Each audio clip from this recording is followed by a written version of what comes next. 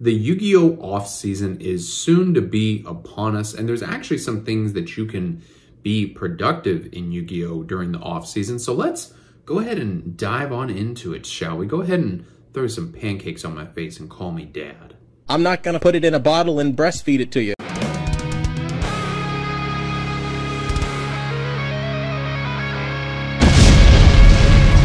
Did that intro creep you out? Well, then you better get ready for a spicy video, ladies and gentlemen. Hello, ladies and gentlemen, it is your host with the most, Avery LR32 here, and destroy the ever-living boo-boo stain off of that like and subscribe button. As we climb even higher, the 1,200 ladder, we're at almost 1,230 subscribers, ladies and gentlemen. Do you remember when we were at 700 subscribers and we were getting maybe 50 views a video? Now we're at over 1,200 and we are still hard, and I really do appreciate all the support. Hope you're having a fantastic day. In case my hair looks funky, it's because your boy just got on out the shower. I tend to think about videos while I'm in the shower, think about life, the universe, things that are interesting to me. And it occurred to me as I was lathering myself up. This sounds so creepy. We are soon to be in the Yu-Gi-Oh! Off season. Now, for those of you who maybe aren't competitive in Yu-Gi-Oh! Or aren't familiar with the Yu-Gi-Oh! Off season, maybe you haven't been playing all that long, the Yu-Gi-Oh! Off season is considered to be what is after the North American World Championship qualifier, because that's usually the last nationals that happens amongst all the nationals, European, South American, what have you. And it's a time where you can get a lot of fucking Yu-Gi-Oh! Cards for cheap, ladies and gentlemen. Like, I'm talking Fenrirs are like 30 to 35 right now. You'll probably be able to get Fenrirs for 20 to 25 afterwards, or after Nationals. And that's because the after Nationals, there really are no more competitive events for the season, usually until like we get a new ban list or something like that. So a lot of people will tend to offload their cards and sell everything because it's probably going to get hit on the next ban list. And like what we saw with this June ban list, Konami ain't afraid to hit decks that have only been out for a month just to kind of help clean up the format. Now, this for me kind of puts the Yu-Gi-Oh! Off season in a bit of a different light. And this is why I wanted to talk about this, because the Yu-Gi-Oh! Off season is perfect usually because if you're trying to finish a deck core, like my dad trying to finish rank 8 Axis, you can get cards for cheaper if you're willing to take that Pepsi challenge. You know, if you think that Fenrir isn't going to get hit to 1 in our, what will probably be like our September ban list, maybe they'll give us one in late August, but probably more like September, then you can go and get 3 Fenrirs on the cheap, and you get rewarded with all the chicken nugget monies because you got your cards for cheap. Triple Tactic Thrust are like $60 plus a piece. Maybe after Nats, they drop to like 50 or 40 a piece. I don't think they'll drop to 30 a piece. But these are ways that you can get cards on the cheap. If you want to play the new Synchron, Dot Deck, Electric Boogaloo, whatever the fuck, out of Duelist Nexus, you can wait to get your Assault Synchrons out of Monstrous Revenge after Nationals when maybe they're a little bit cheaper. Right now on pre-sales, they're 30s, which you shouldn't be getting stuff on pre-sale because you're paying a massive premium. So this is a great time to buy deck cores on the cheap, even just to have them. You know, even if something gets hit, maybe it comes back later. You know, Sprite as a deck core right now, I would argue is not all that expensive, and especially after Nats, it's gonna be a lot cheaper, ladies and gentlemen. Like, I'm personally offloading a bunch of cards, and I even traded for some stuff at the Boca Raton Regional. So like, I'm poised to make just over $240 back on like the over 400 that I spent on Purely, along with the other stuff that I spent for Sprite is probably more like 500, close to 500.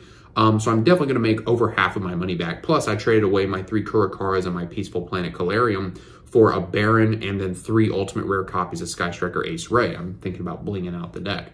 So like that together, along with the over 240 bucks I'm going to be making tomorrow, is over $400. So I made over half my money back from purely Sprite. And this is what I've talked about in the past, how I buy whatever deck I want to play and then turn around and sell it. And then I always have a constant flow of money, or as they say on Shark Tank, I have a constant cash flow of money, so that like I'm never in the, what would it be, the black? I'm never in the black when it comes to my Yu-Gi-Oh! Investments. I'm usually like always breaking even, if not a little bit positive. Maybe I lose 20 to hopefully not $50 in the commotion of everything. Either way, like if I'm working a job or, you know, whatever the case may be, then, you know, I can make that money back and then some, or whether my stock investments, I get my, you know, every few months dividend payout from my stock investments and all that other stuff. I do a lot of stock stuff on the side, in case I haven't already talked about that on the channel for all you new subscribers.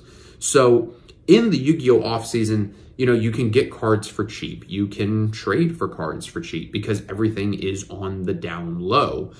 At the same time, it's also a bit risky, especially if you're investing in meta deck cores just to have or to play a meta deck for cheap during the offseason at locals or a regional that's upcoming once Duelist Nexus drops, and then we're in the Duelist Nexus regional season. You know, there are going to be people who still play their meta decks because they want to get their invite for 2024 Nationals. Again, though, you have to keep in mind that, you know, especially in this Yu-Gi-Oh! Offseason, which is why I say it's in a bit of a different light because of what happened with the June ban list. You know, we get Duelist Nexus at the end of July, then we go into August, and probably by late August, I would say more often or more likely than not, some point in September, early to mid-September, we'll get our next new ban list. And probably by the time we get Duelist Nexus, people are already going to be talking about what's going to happen on our next ban list because, I mean, what, this Sunday we'll know what the OCG ban list is because they actually fucking communicate with their players and tell them when the shit's going to fucking drop. I digress. So you have that to discuss. And I know it seems like kind of crazy. Like, Avery, you're talking about shit like August and September. We just got a ban list in June. Like, we're still in June. Like, what the hell?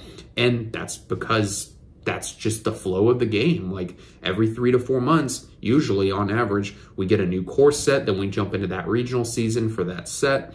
And, you know, the cycle repeats itself. And I say, again, that this offseason's in a different light, and I'm really pushing that home because of what happened with the June ban list. Super Heavy Samurai was only a meta deck for like, what, a fucking month and a half? And then Konami said, okay, the Link monster is now banned. This is why I say that you need to be careful with your investments. You know, if you want to play the Synchron deck and stuff like that, Konami has already shown with this new ban list, look, guys, we can hit a deck whenever the fuck we want. We just put Assault Synchron and Monstrous Revenge. Konami could come out and say, Assault Synchron's banned, or Junk Speeder is banned, or, I don't know, Shooting Quasar Dragon is banned.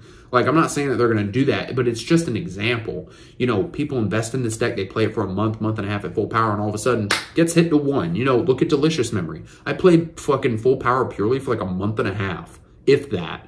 And then Delicious Memory got hit to 1. Luckily, I still got my invite to Nats playing purely Sprite, and I do still feel, as the self-appointed purely king, that you should be playing purely Sprite if you want a going first build of purely. If not, and then just play a pure build, no pun intended, going second. That's besides the point. But prices are going to be low because of the fact that I feel like people, myself included, will be afraid to invest in Duelist Nexus until we get a new ban list, because who knows what the hell they're going to hit out of the set like a month or month and a half out. And this is why I think that we'll probably get a list in September. Plus, Konami in the past is notoriously known for putting out lists in September. If you look at like their past lists and stuff like that, when they've put them out, they've usually had them in September. That would get us until the end of the year in January, and then we get a new balance around like December, January time. And so it makes this off season very awkward because we don't know what's going to happen. You know, we have an idea of what will probably happen based upon like what wins Nats and things like that. But, you know, me going into this offseason, I'm selling off all my cards, preferably before Nats, so that I can get the most amount of money back as I can, because if I wait till after, everything will just drop. And then just chilling out and letting my money sit and just waiting to see what the format unfolds. Like, yeah, I could pick up a deck to play post-Duelist Nexus if there's a regional close to me that I can go to. But if there's nothing close to me, the best bet is going to be to just sit back, play some casual decks, experiment around with things that have come out since, you know, this new ban list dropped, and see if it's a deck that you want to play competitively. You know, that's another good thing about the off season, which is my next point that I want to get to, is playing decks that you've missed out on. You know, I was looking at the Hungry Burger novellas shit thing this morning, just looking at combos and seeing what the deck is all about. And as much as I want to play it, side note, it fucking loses to Drolling to Biru, I'm just saying, from what I've seen of combos. But that's the bright thing about the Yu-Gi-Oh! Offseason. That's what's great about it, is that you can go and play these decks like Novellas, Vanquished Souls, and see what these decks are all about, and see if, hey, moving into this next core set, is this something that you want to pick up and play, or is it just something that you want to play casually? I always enjoy messing around with Egyptian God card decks, just to play casually and see if there's any sort of theory that the OCG's crafted up that can be brought over here to the TCG.